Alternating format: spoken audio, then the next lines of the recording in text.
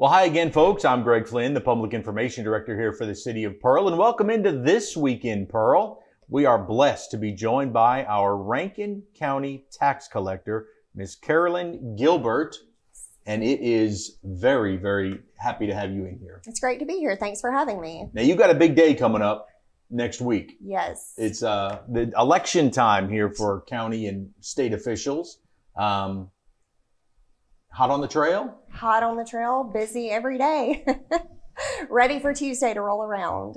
What is it like having to balance the two with running an election and then also getting the day-to-day duties of the job going? Right. So I was telling somebody earlier that I think I'm a little different than some elected officials because I actually have a desk job too, and I like that piece. I think that I take a little bit of a role in trying to help my team to do some of what has been put on their shoulders as well. And so I have a desk job that I do every day, and then out and about meeting with constituents and lunches and breakfast and talking about my role and what our staff do. And so I juggle a lot, but I enjoy it. It's fun.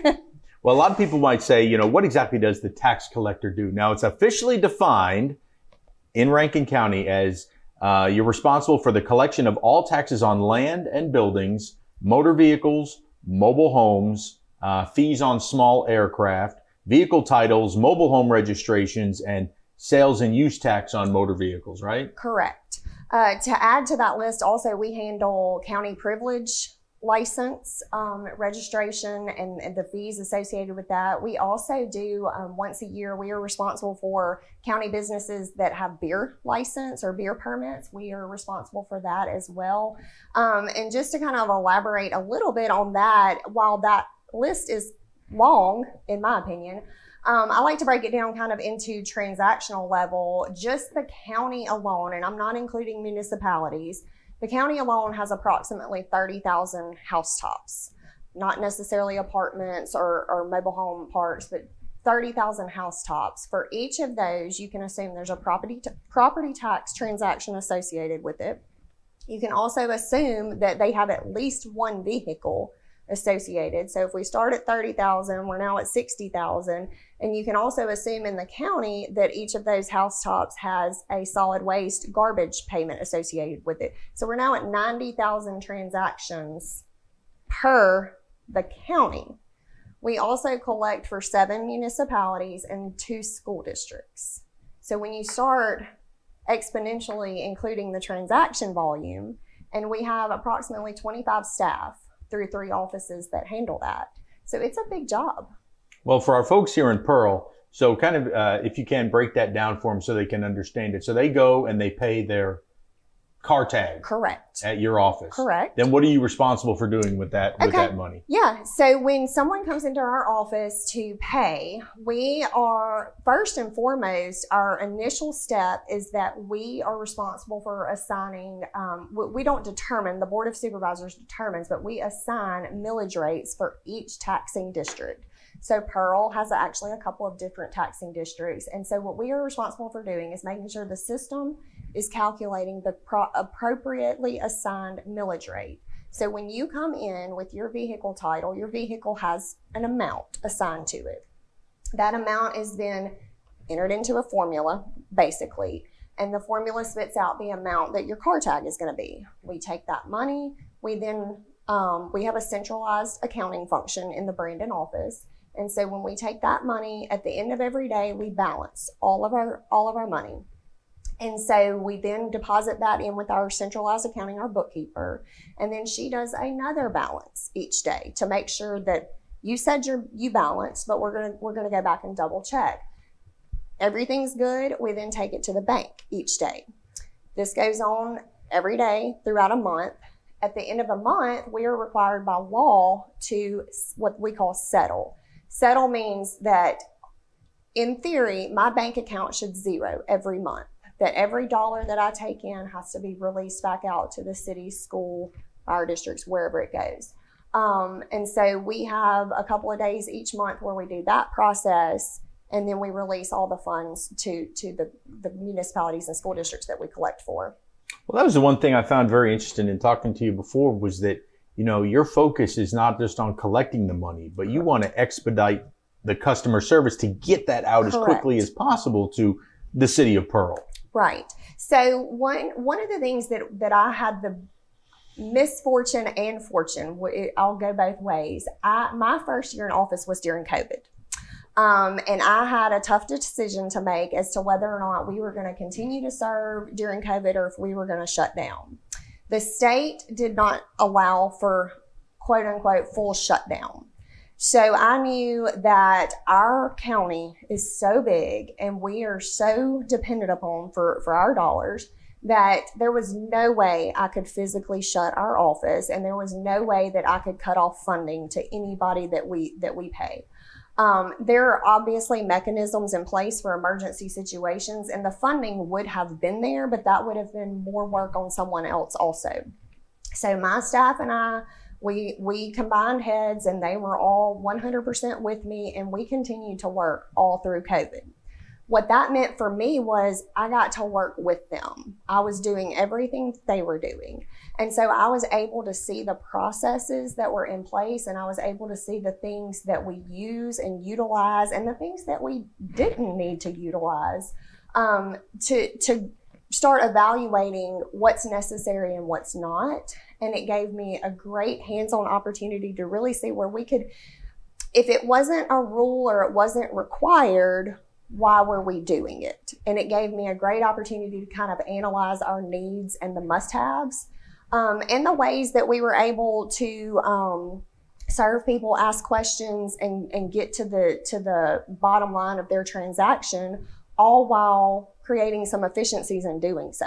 So I was blessed that I had that hands-on time because I really could go through and then that gave me a lot of questions to ask the state to where I could say, do we have to do this or do we not have to do this? And it's just, it's chipping away one little bit at a time, but there's a lot of things that if I know why, then I can figure out what we need to do with it. And so that really has helped us to cut down on some time in line.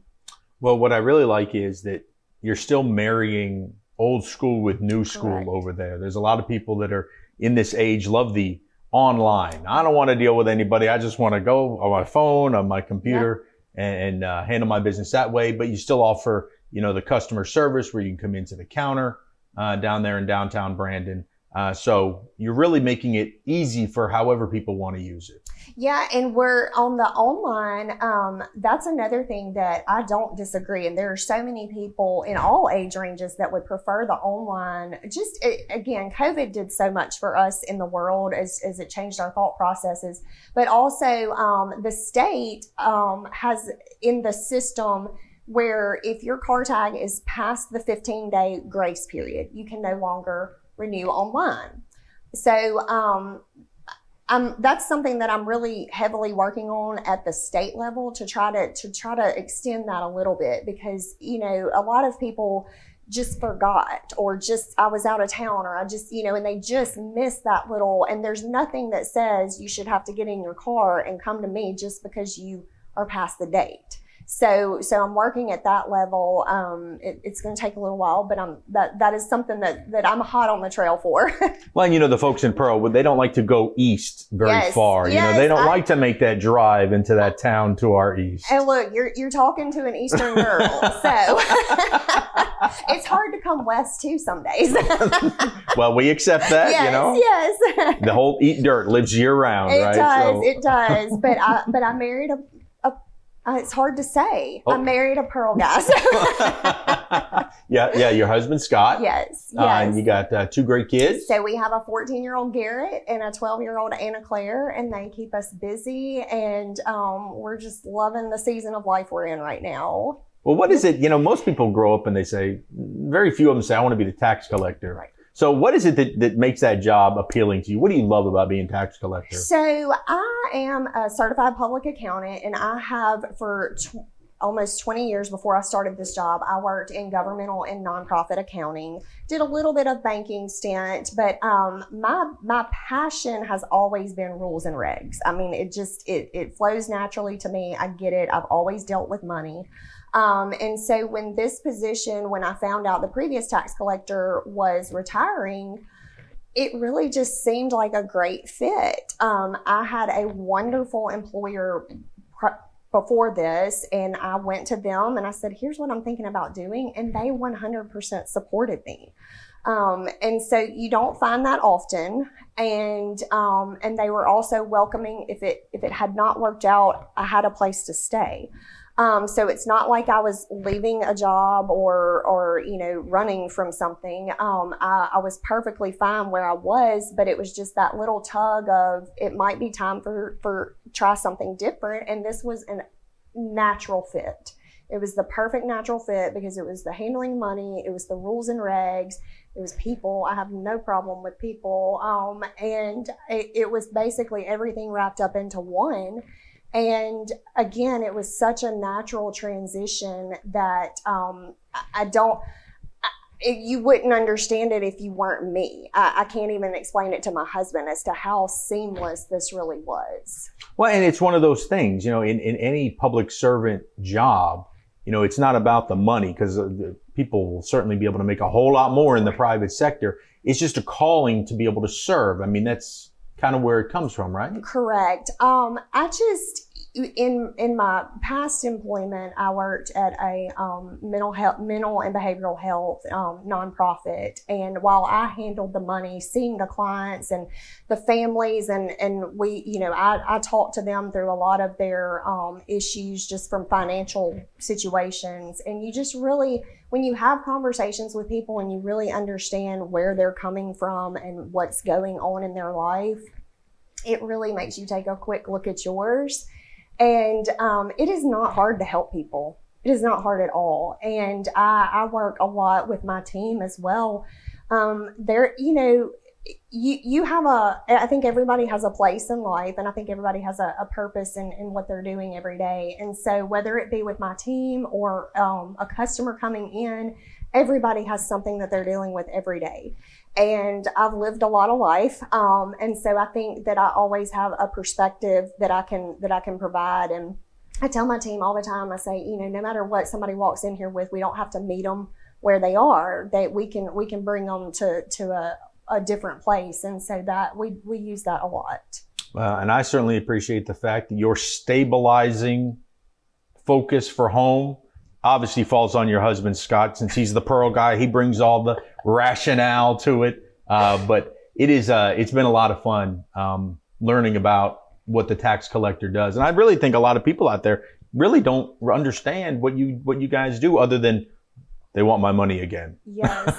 Death by taxes is the quote that I hear a lot. But we really do. I mean, we know, we are well aware when someone is coming in our office or dealing with us from an outside, whether it be online or on the phone, that we're not the first place. We're not Disney World. We're not the pick. But we certainly try to make it as easy and painless as it possibly can be. That's our ultimate goal, is to, we're not going to make you quote unquote happy, but hopefully we will not make you miserable.